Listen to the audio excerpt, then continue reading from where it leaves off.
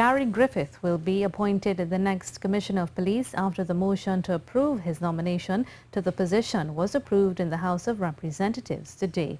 19 members voted for, none voted against, and 13 abstained. All opposition MPs present during today's sitting abstained from the vote. Honourable members, the vote upon the division is 19 members for, no members against, 13 abstentions. So the motion is carried. Former Minister of National Security under the PP administration, Gary Griffith, is the only nominee who actually applied for the position of Police Commissioner, according to Prime Minister Dr. Keith Rowley. The government's major concern with the Police Service Commission's establishment of a merit list is that it placed two people who had not applied for the job to the top two spots of the list. The government had made it clear they would not have accepted anyone who has not applied for the position. Dr. Rowley also said political affiliation was not a factor. And for the benefit of those who have this idea that because Griffith had a political persuasion somewhere in a party other than the PNM.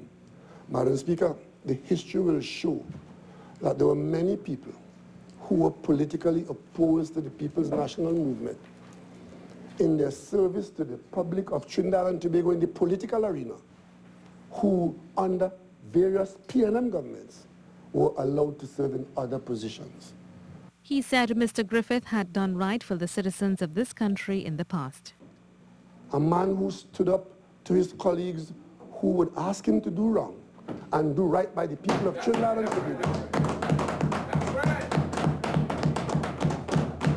And Madam Speaker, on that basis and that alone, I have enough to ask my colleagues to do one thing. Today, before I came in here, I instructed the leader of government business to lift the whip on all PNM members of Parliament. I do so now. And every PNM member is free to vote for or against these motions. And Madam Speaker, I beg to move. Yes.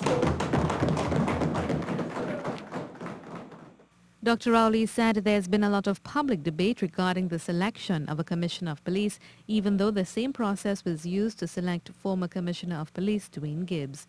He said the government had a mandate to appoint a Commissioner of Police and added it was unacceptable not to have a substantive appointee in this post.